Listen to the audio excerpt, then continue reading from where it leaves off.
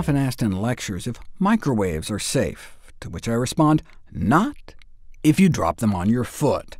But otherwise, it matters what you're putting in them, sweet potatoes and broccoli, or Hot Pockets and Pop-Tarts. Similarly, when I was exploring the safety of hot sauces given their potential for lead contamination, I had the same reaction. It matters what you're putting it on. When I think toxic pollutants, the first thing I think of is the aquatic food chain.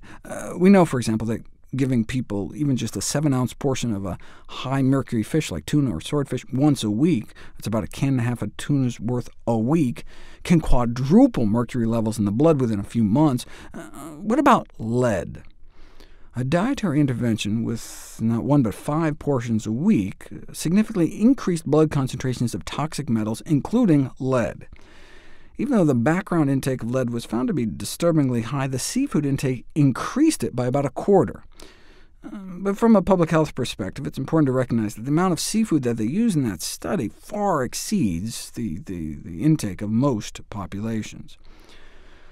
Lead can also bioaccumulate in other animals, but half of our dietary exposure to lead probably comes from plant foods. Animals shot with lead ammunition, though, may present a special case.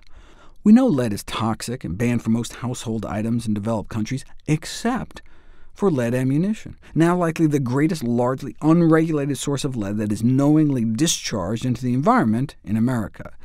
But not just discharged into the environment, but into the meat itself. People generally reject the idea of injecting toxic substances into food, except when it involves hunting wild game.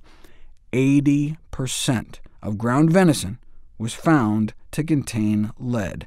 No surprise, given the hundreds of metal fragments that end up in deer carcasses after being shot with standard lead-based rifle bullets. An impossible number of fragments to pick out by hand, especially because some of these fragments are microscopic.